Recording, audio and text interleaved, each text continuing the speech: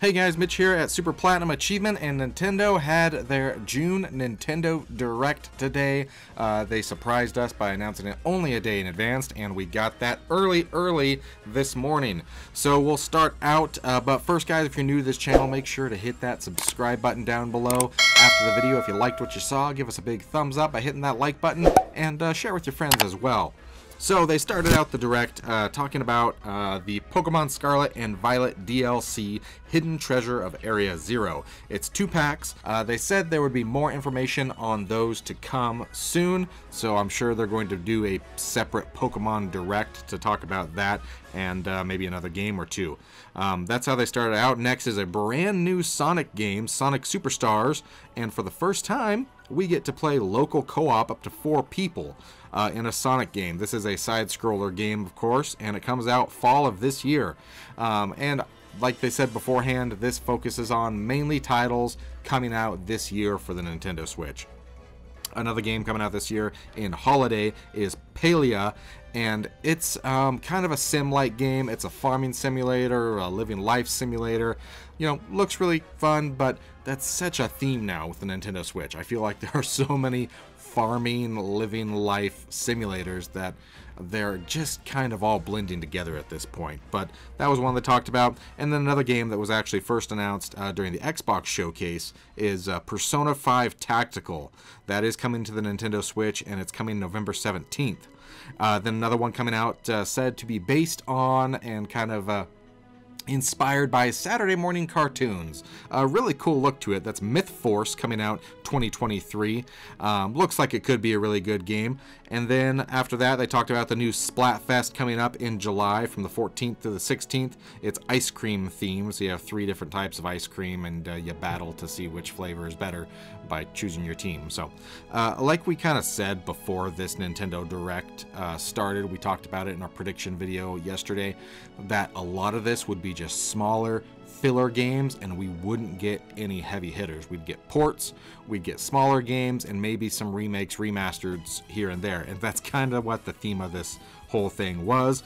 Next is a new Detective Pikachu game, which, you know, is a bigger deal for the most part, but it's not your huge deal. That's Detective Pikachu Returns. I don't think we got a release date on that. And then the one that a lot of people are really excited for shares the release date with Persona 5 Tactical, and that's the Super Mario RPG remake coming out November 17th. A lot of people absolutely love Mario RPG on the Super Nintendo, and this is the remake with updated graphics for the Nintendo Switch. And if you like those games, you better be excited about this one, because it's probably the best in the Mario RPG series. Then after that, they said, you know, we're not done with Mario games, but this time Princess Peach gets her own story. And it looked like a side-scrolling Peach game. We didn't get a title. We didn't get much of a release date. We got a release window of 2024, but we are getting a brand new Peach game with no title. After that, another remake, more like a remaster, but Luigi's Mansion Dark Moon is getting updated visuals for the Nintendo Switch next year.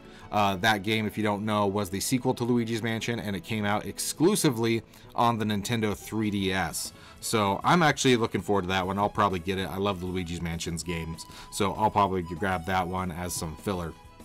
And then, as we predicted, we would get a big name port, and that big name is actually 3 games, and that's the Arkham trilogy with all DLC included. Now, the Batman Arkham games are considered by many to be in the, you know, top 10, maybe top 20 games of all time. And a lot of people are going to be really excited to play these on your Nintendo Switch in the fall of this year. Another game coming, another small, you know, RPG strategy card game coming out called Gloomhaven. That comes out September 18th. And the thing I noticed about this one is I thought the visuals looked horrendous. I understand it's just a, you know, top-down board style strategy game, but it looked like that movement on the playing board was at 3 frames a second. It looked really, really bad. But then another game that we kind of jokingly predicted, but, you know, we're not surprised it actually showed up, was Just Dance 2024, coming out October 24th. So I don't know who keeps buying these games, but obviously they're selling well because they come out every single year from Ubisoft. Then another game that actually looks like it could be pretty cool. Another small RPG. It's called Silent Hope, coming out October 3rd. That looks like it could be interesting. Looks like a unique storyline.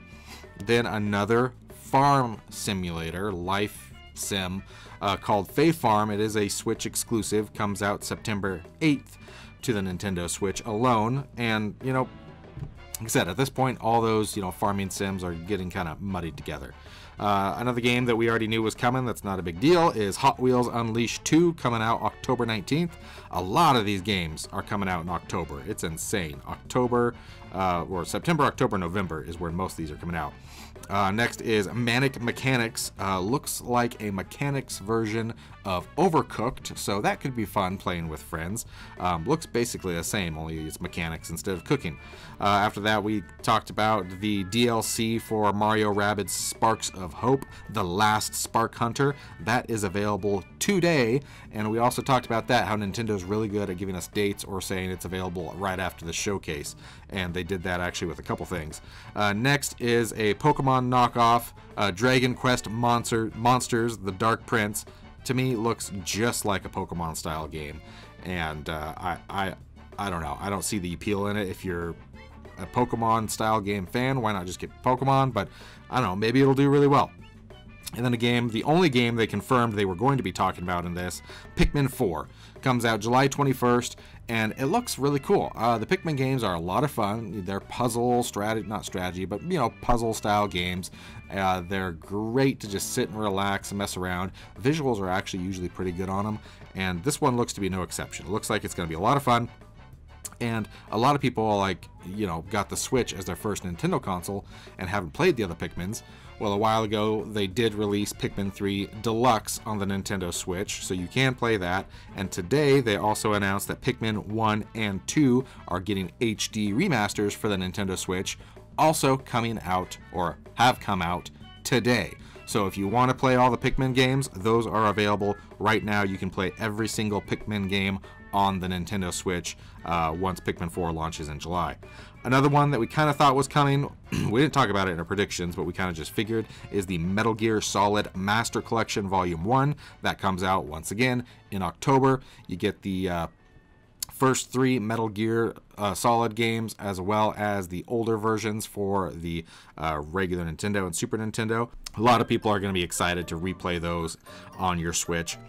Then we got Vampire Survivors, a very retro, 16-bit or 8-bit really looking game for surviving vampires. That comes out August 17th. Then we got Headbangers Rhythm Royale coming out once again October 31st, where you're a pigeon and it's a rhythm-based game. So another really random style game that I don't think is going to sell a lot. Then we got Penny's Big Breakaway coming early 2024, and this game looks like it could be really cool. It's a platformer game. I do love platformers, and it looks like it's got some cool mechanics. You use your yo-yo to get around and all that, so that could be a really good game if done well. Then, once again, we got Mario Kart Wave 5 of the Booster Course, which includes a new track. We get Petey Piranha, Wiggler, and Kamek as new characters, and that is sometime this summer coming to the Nintendo Switch. You can buy that separately, or it comes if you are a member of the Nintendo Switch Online. Then we got the Star Ocean is getting the second one remade. Star Ocean, the second story R, coming November 2nd. After that, we got a new WarioWare game, WarioWare Move It, coming November 3rd. I know a lot of people really do enjoy those. They're party games, fun for family. A bunch of, they call them micro games included in these. Similar to Mario Party, but WarioWare does it a little bit differently. There's hundreds of these games on WarioWare. So that's going to be fun for a lot of people, but to me, there's just so many WarioWare games out now. It's getting a little repetitive. Then they also announced that their Nintendo Live event is going to be September 1st through the 4th in Seattle. That is a free event. You can just sign up to get tickets for it. There's qualifying things through Mario Kart and Smash Brothers as well. That'll get you tickets. So if you want to attend that live in Seattle, jump on that on the Nintendo Live website. Then another thing we did predict is Tears of the Kingdom is getting 2 additional amiibo coming out this holiday, with Zelda and Ganondorf coming out as additional amiibo figures. I won't be surprised if they continue to release more. Like we said in our last video, they've got 8 for Breath of the Wild, and they've only released 3 for Tears of the Kingdom. And then they ended it with a game that we didn't really expect, but I guess a lot of people did predict would be coming. It's not the heavy hitter that it should be, but it's a big enough title to, you know, tide everybody over, and that's Super Mario Bros. Wonder, a brand new side-scrolling Mario game coming to the Nintendo Switch in October 20th to be exact, and that's how they ended the showcase. So it really went how we expected. It was not a whole lot of huge things. It was pretty good. It was actually more than I thought it would be, but it's a lot of filler. There's not those heavy hitters. We didn't get a new Donkey Kong game. We didn't get a new 3D Mario. We didn't get Metroid Prime 4 updates. None of that, because they're going to be holding that for the next Nintendo console, which we think is going to be coming most likely the first half of 2024 is what we're thinking. It could be pushed to the second half, but Nintendo did say they don't plan on releasing a new console this fiscal year, which means it would be late April at the soonest of next year. So that's what we think is going to happen, that all of this is filler until that next console comes out next year. We think this is the last full year of the Nintendo Switch.